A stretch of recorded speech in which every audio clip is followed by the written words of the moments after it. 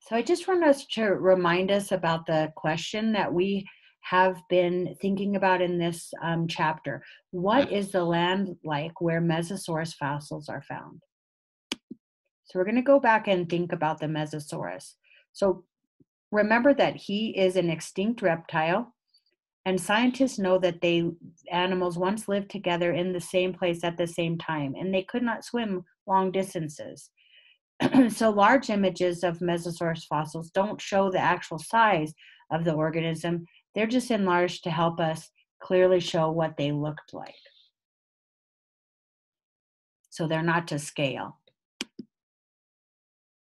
So where are they found? So scientists have discovered them in both South America and Africa, which we've talked about. And the green parts of the map above show the regions where these fossils have been found. So they know that they all lived together millions of years ago. But now the two regions where they live are 4,000 kilometers apart, which we have discussed and we understand and know that. But we're just reminding you of it. So, what does this information tell us about the land where Mesosaurus fossils are found?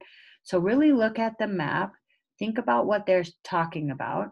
I forgot to read this part. The green parts of the map above show the regions where the fossils have been found. So, really think about the green parts as well as where they are.